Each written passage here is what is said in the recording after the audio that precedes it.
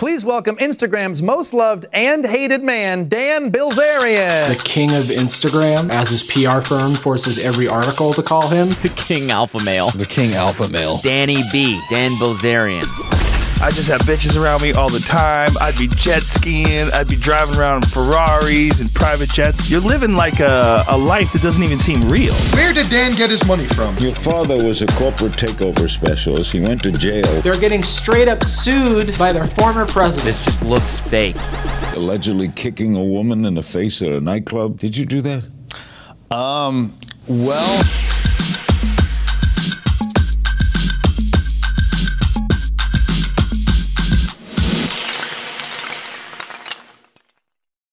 Allow me to set the scene. The date is February 24th, 2021. A young Instagram influencer is scaling a $63 million Bel Air mansion in hopes of finding its elusive owner, the man with the perfect geometrical beard, Dan Bilzerian. I think we're good. Come on. Dan, are you in there? But what's the deal with this guy? Who even is he? On the surface, he looks like a bodybuilder compensating for being 5'9". A fusion of Tony Stark and Hugh Hefner. A professional poker player with lavish taste and a massive online following of over 30 million insecure teenage boys. If a lifestyle of touring the world, sleeping with models, shooting machine guns in the desert, parading around exotic animals, sitting down with meatheads, posing with enormous stacks of cash, partying with major celebrities, and ruining a perfectly good car with a military-grade tank seems too good to be true, that's because it is. Dan is a fraud. Dan Bilzerian? He doesn't live here anymore. He was actually exiled from his California dream home just last year, quietly abandoning a key part of his brand that made him the Giga Alpha Chad his fans once considered him to be. Can you write any of this off? Because it's really promoting your brand and your lifestyle. I mean, I have to talk to my accountant about all of it. I don't know. But how exactly did we get here? What happened to Dan the Man Bilzerian? Well, that's what I want to find out. But first, we're gonna need to go back to where it all began.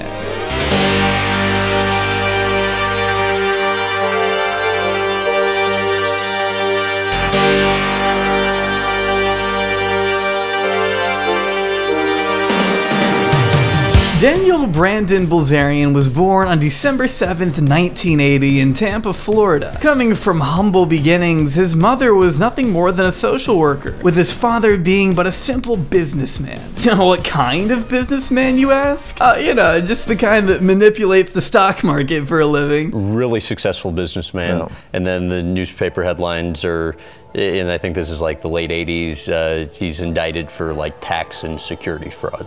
Yeah. So, you know, I was actually just kidding about that humble beginnings thing. Hard to grow up in a house like this and still pretend you're self-made, but Dan found a way. So how did you make your money then?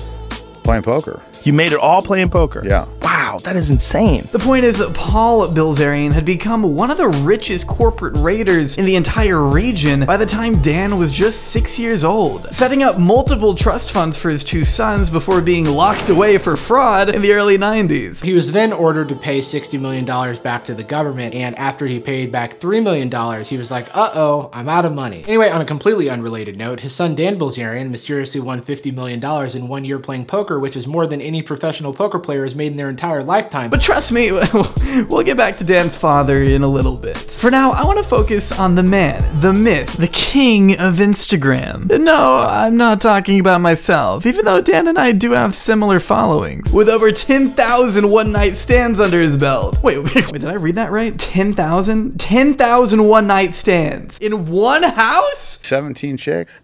And I remember I had sex 9 times in one day. I was like so proud of myself. Well, I mean, it's good Dan would never lie to us, though. I mean, I guess we're just gonna have to take his word for it. He objectifies women on a mainstream platform, normalizing women as background rather than as actual human beings. In other words, you make women, according to them, props.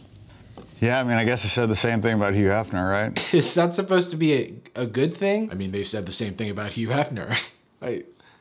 Yeah, they did. I don't know. I just take pictures and the women are there, so I don't know. I mean, it's all up to interpretation. I mean, people can. What is your interpretation?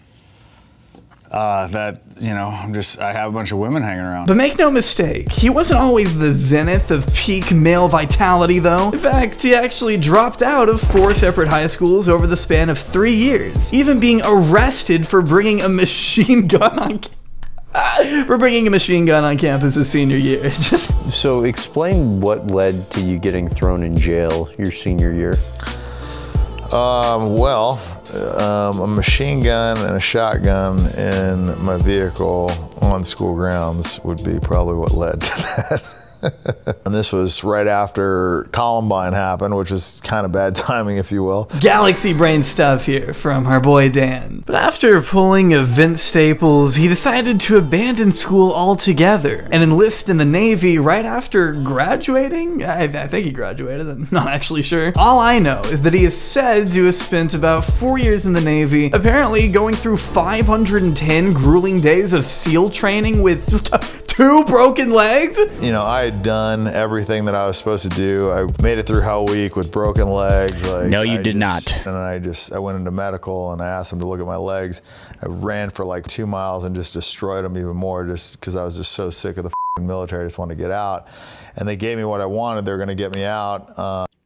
Think under the UCMJ, that's actually a crime. He's not running for 2 miles with broken legs if he's truly hurt.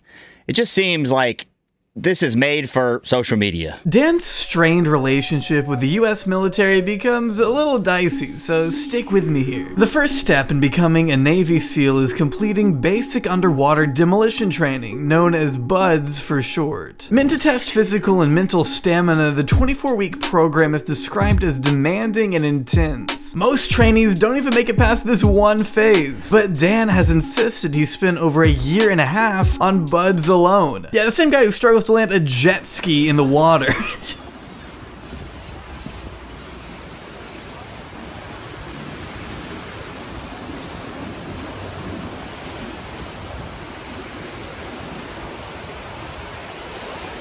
But he claims his extended training and frequent rollbacks had to do with his 2 stress fractures. I had broken legs for like 1.5 years or 1 year and 7 months. It was insane. It was basically like, they're like, okay, well, this guy's legs are just never gonna fucking heal. So why wasn't it healing? I'm still confused. Well, because I went through SEAL training, that kind of fucked him up a little bit. Dan never officially became a SEAL, instead being kicked out just 2 days before passing to the next phase on account of a safety violation at the gun range, or in his words, no real good reason. Yeah, I'm sure there is no real good reason. I'm gonna give you guys some perspective. For somebody to be rolled back from training 2 days prior to graduation, there has to be something pretty significant. They call Navy SEALs often the $1 million man, and that's because how much it costs to train these guys and how much time goes into that. So he doesn't dive into that, but I will say that does bring some red flags or questions. You have to have done something really bad or be very highly disliked, I would say. Rumors of Dan falling asleep during training and getting into arguments with officers have since circulated online. And although I have no real way to verify any of these testimonies, just the thought of Dan's former class making up songs to mock him after he got dropped is really beautiful to me. And this instructor that didn't like me, he couldn't even find excuses the 3rd time. He just admin dropped me. I didn't even know that was like a thing. I didn't even know you could get admin drop, but yeah. Hey, a broken leg and an honorable discharge still gave our man in the ledge $6,000 disability allowance, so... You know, I was getting the GI Bill, and the VA was paying me, and I was getting grants and everything for school, and so I was making pretty good money for a college student. Despite, yes, completing about 99% of the military's toughest training, his love-hate relationship with the Navy extends even further into his later years, when he paid his way into a military film in 2013, pumping $1 million into production in exchange for 8 minutes of screen time they ended up cutting down to 60 seconds. Even trying to sue the production company afterwards? Yeah, actor. What's going on? Nothing, bro. I'm about to get out of here with my girl. Whatever. Before any of that, Dan was officially discharged. In desperate need of a purpose and a place to go, he did what any affluent dickhead would do and became a business major, using his disability money towards enrolling at the University of Florida, joining a frat, and of course, falling in love with the game of poker. Dan was only a freshman in college when he embarked on his first ever poker match, taking a liking to the game almost immediately. Staying up late and losing a ton of sleep was worth it if it meant getting to play an extra game with his classmates in between important business readings. By his sophomore year, Dan was addicted, even reportedly taking out a loan on his car and selling 3 of his most expensive guns so he had more money to gamble with. So I went like flat broke my sophomore year, and I actually had to like sell 3 of my guns. And then I took that money and went and like played on this gambling boat. Take a boat to the boat because it had to be in international waters. Being coached by his younger brother Adam, a real professional poker player, it wasn't until his 25th birthday when he actually set foot in a real brick-and-mortar casino, ready to prove his skills in the treacherous world of gamblers, sharks, and billionaires.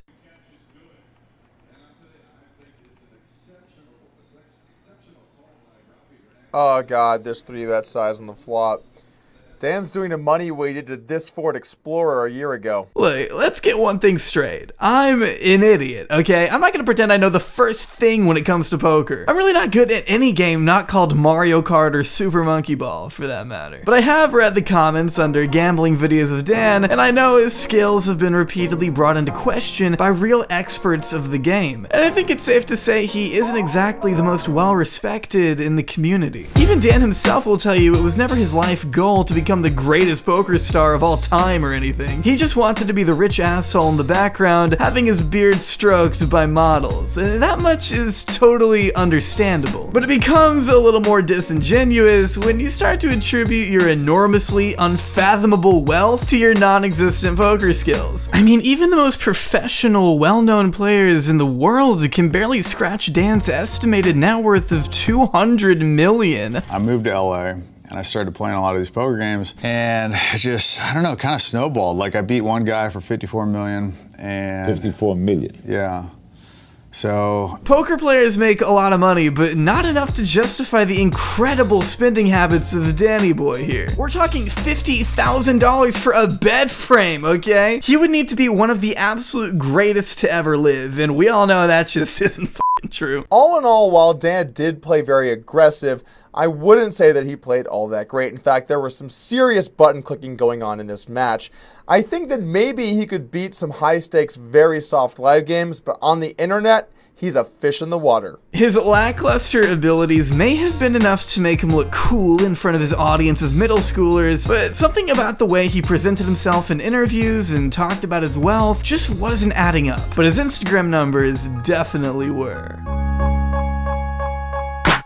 After breaking up with his playmate girlfriend in 2011, Dan vowed to live his life as a bachelor to the fullest extent from then on out, using the power of the internet to transform himself into a shining beacon of inspiration for sexless teenage boys in pastel shorts all over the nation. First joining the vanity-obsessed world of Instagram in 2012, the perfect platform for Dan to show off his exhilarating lifestyle of posing with his brother and chickens. Okay, his posts started off about as tame as you can get, a clear contrast to what they'd become over the following years. Somewhere along the way, Dan realized the more extreme his pics were, the more attention they would get, and began posting anything so long as he got those sweet, sweet likes and follows. He quickly built up a reputation of partying, drinking, having drug-laced orgies with supermodels, and having 2 heart attacks by the age of 32. I got no fucking idea. Doctor's like, it's very important that you're thorough and that you tell us everything. We can't give you certain things if, you know, they mix with other drugs. And I'm just like, you know, I was smoking some pot, and my mom kind of like perks up. You know, I did a little bit of cocaine,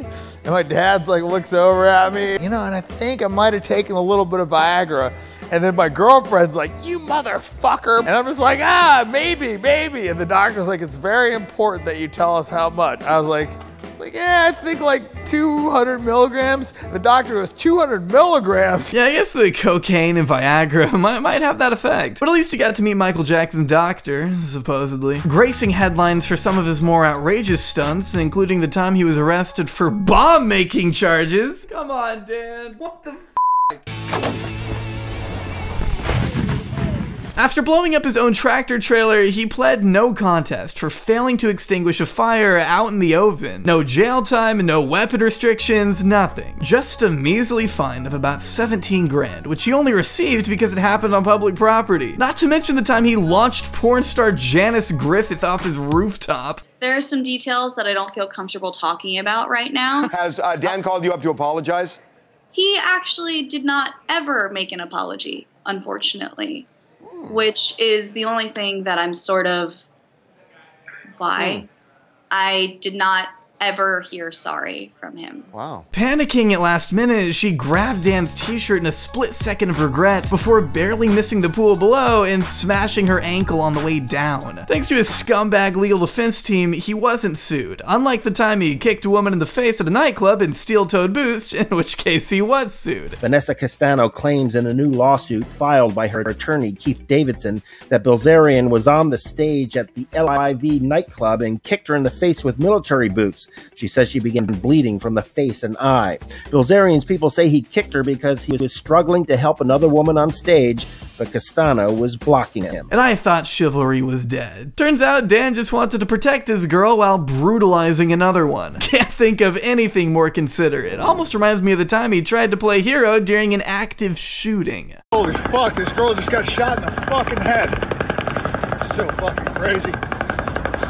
Dan Bilzerian was one of 22,000 people in attendance the night a 64-year-old man opened fire at a Las Vegas music festival in October 2017. During the worst mass shooting event in American history, Dan could be seen running amongst the crowd, documenting his live experience to his online following. So I had to go grab a gun, I'm fucking headed back. Fucking so crazy, some kind of mass shooting, fucking guy had a heavy caliber weapon for sure. Saw a girl fucking get shot in the face right next to me, her brains fucking hanging out. Wanting to live up to the gun-toting macho man image he'd always exhibited, Dan was determined to do whatever he could to assist the situation. I guess he figured the best way to do that was by begging to borrow a random cop's gun while people around him were literally dying.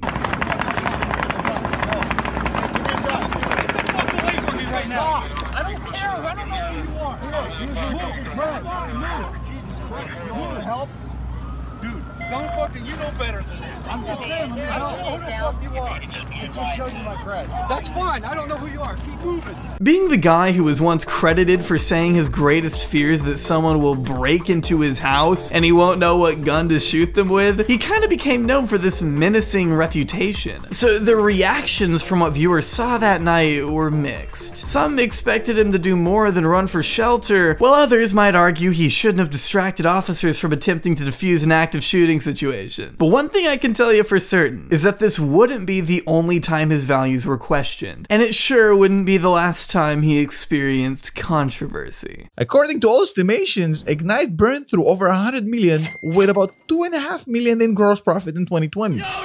It's insane. Where did the money go? Dan, what's up? DM me. Where's the money? At the end of the day, money's really freedom with me, because when you got a lot of money, you can do whatever you want. Nobody can tell you what to do. But before we get into that, it's time for an ad. The wonderful and amazing saints over at Raycon. That's right, Ray J is disrupting the electronics industry by selling clean, nifty, premium, wireless audio for half the price of regular brands with no compromises. See, Raycon earbuds give you 6 hours of playtime, seamless Bluetooth pairing, and a more compact design for a comfortable and noise-isolating fit. From the way they design their products to the way they price them, Raycon prioritizes their customer experience with a 45-day money-back guarantee return policy. So if you're kind of on the fence and just want to be sure these are all that's cracked up to be, might as well click the link in the description and try them out, right? Right? It helps the channel. Lately, I've been using mine while riding my bike and listening to Dan Bilzerian talk about all the women he slept with. Oh, what a guy. Go to buyraycon.com/Jaubrey to get 15% off your order today. Massive thanks to Raycon for helping out once again. For the longest time, Dan insisted the bulk of his income was a direct result of his poker earnings, turning himself from a broke college kid to a self-made millionaire through his late 20s. But not everyone was convinced. For starters, Dan had only played in one public poker tournament, all the way back in 2009 when he came in 180th place and walked away with $36,000. The Bilzerian brothers have been enjoying their family reunion as well, both still in this thing. That's Adam adding to his chip stack. But at another table, his brother Dan is all in after the flop with ace high against the pocket tens of Jonathan Tamayo. Dan Bilzerian has to have an ace on the river.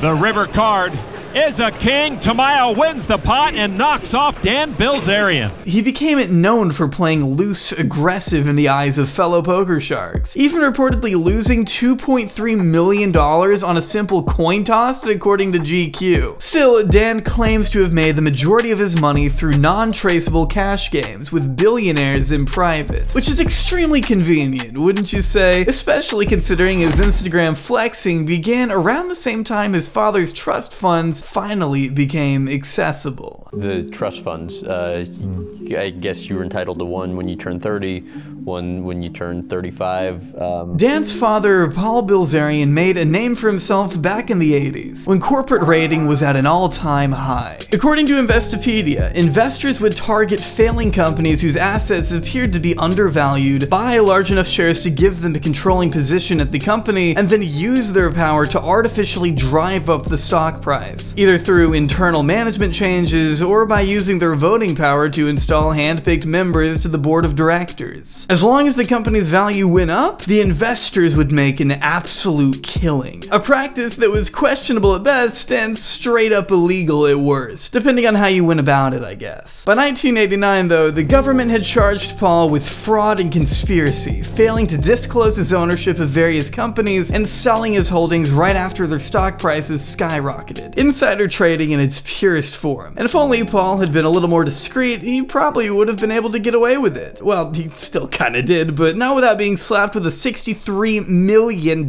fine and spending 13 months in federal prison for a ruling he called unjust. The whole time he had been telling me, like, I'm not going to jail, because it was, in the newspapers, the kids were asking me, so I'd ask him, and he's like, oh no, definitely not. He was always like this crazy, like, eternal optimist. Dan barely got to see his father growing up as it was, naming that lack of attention as one of the many driving forces behind his eccentric lifestyle. But Paul's arrest would prove itself traumatizing for Dan, constantly harassed by kids at school over his father being a Wall Street felon. So we're going to school, and he's like, yeah, by the way, I'm going to jail, and I think he put it a little bit more eloquently than that, but anyways, it was, How'd you take it? It sucked, man. You got to go to school, and all these kids are making fun of you, and your dad's going to jail. It's like, I was kind of traumatizing moment. Through a complex network of offshore banks and family partnerships, however, the Bilzerian family managed to keep living in the 28,000 square foot palace for about 20 years. Plenty of time for Dan and his brother Adam to grow up in the mansion Paul dubbed his own Taj Mahal, even while the SEC scrambled to locate the tens of millions he owed the government, only paying back an estimated $4 of the $63 million before filing bankruptcy?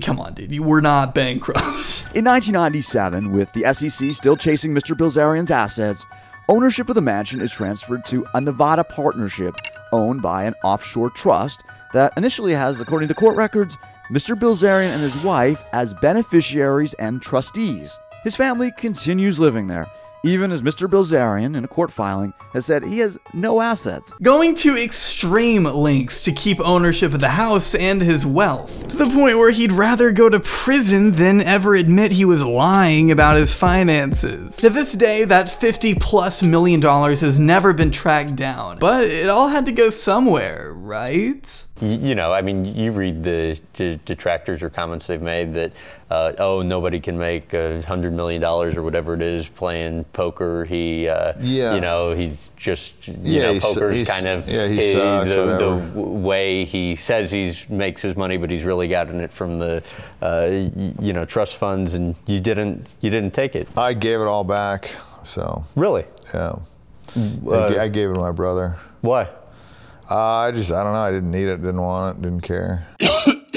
Dan has never denied the existence of a trust fund under his or his brother's name, but he has given conflicting testimonies regarding the amount of money he's actually taken from them. So first he didn't accept any of it and instead handed everything over to his little brother because, as we all know, Dan hates money that isn't his. But we'll get to that soon. Point is, he later went back on his word, admitting he did take a little bit from the trust. How much? I have no idea. As of now, there isn't definitive proof that Dan and his brother's trust funds were made up of entirely SEC money, but the evidence doesn't exactly say otherwise, does it?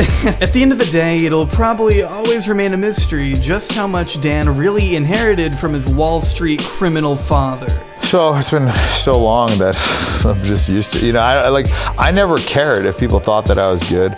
I never gave a you know, if, you know, how people thought that I got my money. I still don't. I don't give a they think I, you know, got it all from a trust. I don't care. Not at all. Like, I mean, somebody, if you've like earned it through, you know, your own intellect and hard work, it doesn't bother you at all that there's like some out there that like think that it was just handed to you? No, I don't really, you know, the thing is like there's so many people praising me. I don't even like concern myself with the opinions. I mean, it sucks that I've lost all of my privacy pretty much and I can't go anywhere without, you know, people coming up to me and, you know, wanting pictures and this and that. By 2017, he had partied with Steve Aoki, bought his way into a Matt Damon movie, and hooked up with 10,000 women.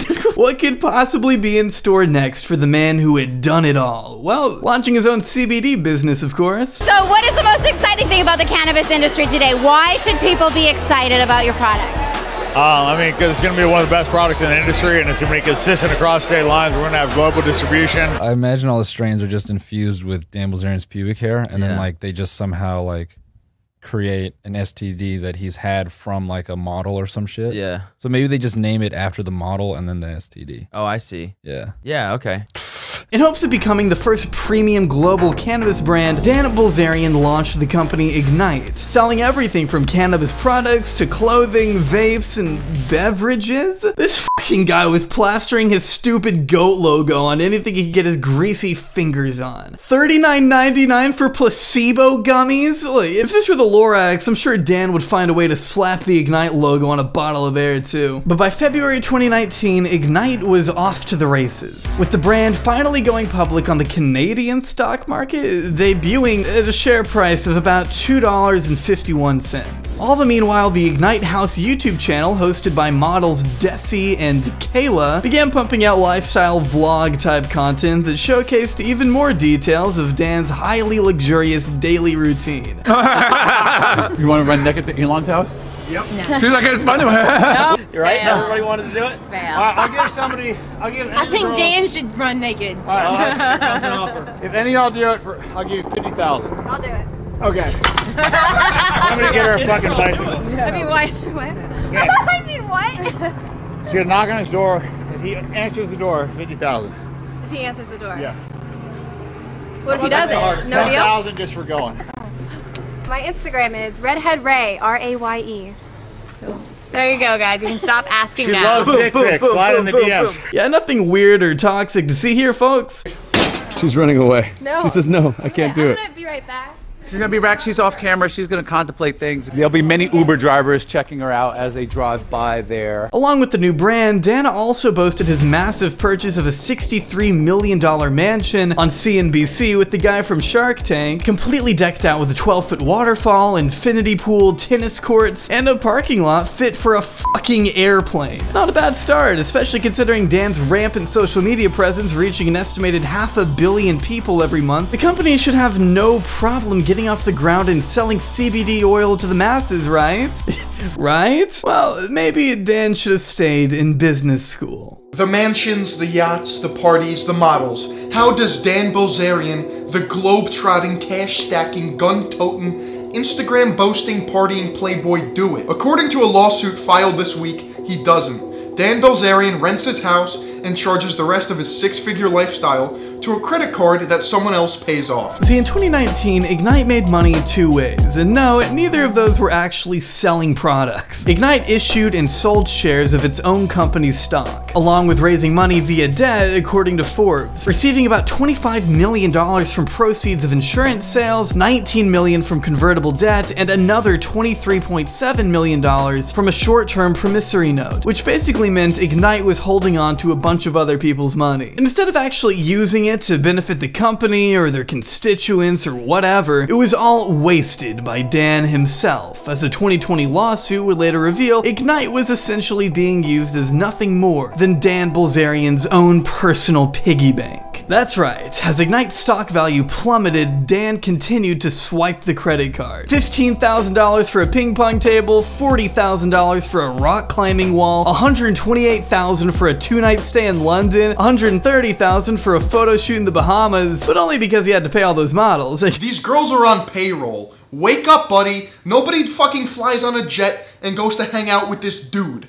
No, it's not how it works. I kind of like figured out that life is more about setup. You know, I wanted to like set it up so that I could get laid without like having a bunch of conversations and dates and whatnot, so. Using company money to cover enormous personal expenses would inevitably land Dan and his business in massive legal trouble thanks to a lawsuit filed by Ignite's former president, Curtis Heffernan. After refusing to approve of his boss's negligent spending, like, you know, an $800,000 yacht rental, Curtis was quickly axed from the company, to which he responded by suing Dan for wrongful termination immediately after. I mean, the guy was just trying to do his fucking job is all. Outlined in that very lawsuit began to reveal much of what many seem to already speculate regarding Dan's seemingly extravagant appearance. The famous Ignite parties hosted at Dan's mansion were some of the most exclusive and exotic events in the area. They were synonymous with Dan's image, but that's because it was all he seemed to care about. Vanity. He wanted to be seen as the guy, the rich asshole who could pull women effortlessly thanks to his iconic branding. But that's all it was, branding. Ignite as a company was hollow beyond any of the glitz and glamour seen on Instagram. As noted by Forbes contributor and local CBD expert Chris Roberts, I cover weed and CBD for a living. I live in an area absolutely saturated with CBD products, and I do not think I have ever seen an Ignite product out in the wild. Nobody was buying Ignite. As public records show, the company lost a grand total of $50 million its first year, with the stock value shrinking to about 68 cents at the time of me recording this. And as the lawsuit revealed, Dan didn't even own the Ignite house. Instead, he was only leasing it for about $200,000 a month and sticking somebody else with the tab. It's actually really funny CNBC had to go back and change the title of their tour once the truth came out. He reportedly paid a mind-boggling $65 million for this mega mansion. Dan says he made $50 million playing high-stakes poker.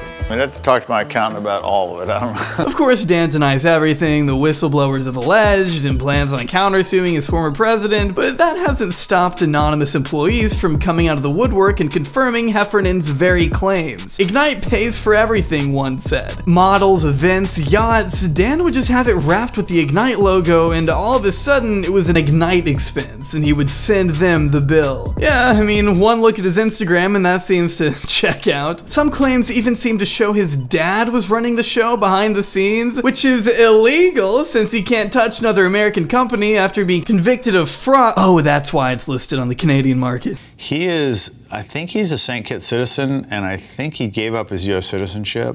You don't talk to him? I talk to him probably 4 or 5 times a year. You really don't get rewarded for your honesty. In many ways, Dan Bilzerian can be seen as the real-life Tony Stark. That is, if Tony Stark was surrounded by a rotating cast of nameless models he paid for, lied about where his money came from, distracted an officer during an active shooting, and drove Stark Enterprises into the ground. To Dan's credit, it's hard to feel any sense of real accomplishment when everything in life has been handed to you. Growing up surrounded by such tremendous wealth must have a real impact on a person's psyche, and I can only imagine how insignificant Dan must have felt, having always lived in his father's shadow, constantly in search of a fragment of individuality he could claim as his own. After priding himself on being authentic and upfront about the way he lives his life, it's painfully ironic to see how everything is panned out as a result of peeling back the curtain. But it does go on to perfectly emphasize what can happen when a silver spoon chud takes over as CEO of a company while possessing no business experience or a significant level of maturity whatsoever. Dan Bilzerian will lie about anything so long as it makes his image more appealing, whether it's photoshopping celebrities on Instagram or using other people's money towards his own personal ventures. The very foundation of his credibility is built on deception. He didn't do it on his own, he just got lucky. And if you ask me, Dan is only another spoiled trust fund recipient posing as a beneficiary to the fictional American dream. A reminder to all of us that his self-made playboy lifestyle is far from the idealistic utopia he wants us to think it is, and that a pristine social media presence can conceal even the dirtiest of secrets. But at the end of the day, I think we can all agree on the worst thing Dan has done. And my first video on Dan was from 2015, and it was my first video to clock in 500,000 views. So to be completely honest with you guys,